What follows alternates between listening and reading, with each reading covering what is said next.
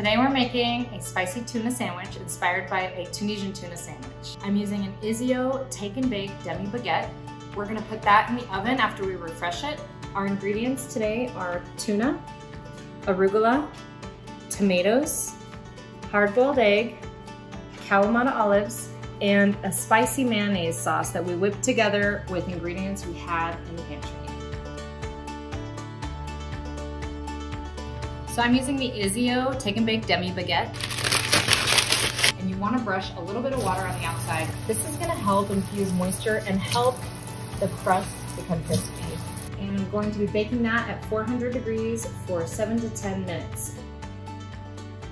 The bread is warm. I just took it out of the oven and we're ready to cut and make our sandwich. So I'm not going to open it all the way. I'm just going to do a hinge. I'm going to start with our spicy mayonnaise sauce.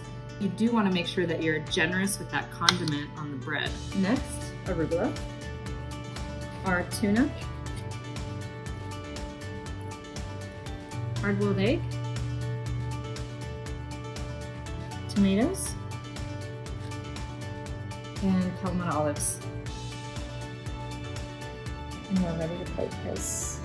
I'm just gonna serve it with chips. Something nice and simple, a little bit salty, goes so good together. Mediterranean style.